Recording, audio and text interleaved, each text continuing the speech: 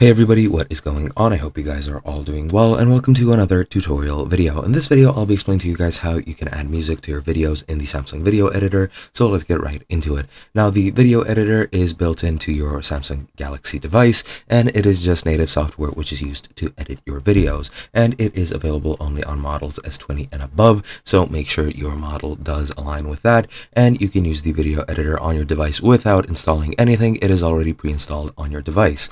Now, you can easily access it by going into your gallery, selecting the video that you want, and clicking on the edit icon at the bottom left. Once you do that, you can easily add music to your video. Once you're in the editing track, here you can select the tools that you want at the bottom here. As you can see, you have the scissors for trimming, you have the flip, you have the rotate, you have whatever you would like, but what you need to do is click the audio icon in the bottom left, and here you can just tap on add background music, and from here you select the track that you want. From here, you'll have the option to adjust the video volume as well as the audio volume, and that is pretty much all you have to do. Once you're done with that, you just click save, and you select whether you want to save it as a new video or replace the original one, and after that, that is pretty much all you have to do. Hope you guys enjoyed, and I'll be seeing you guys in another video.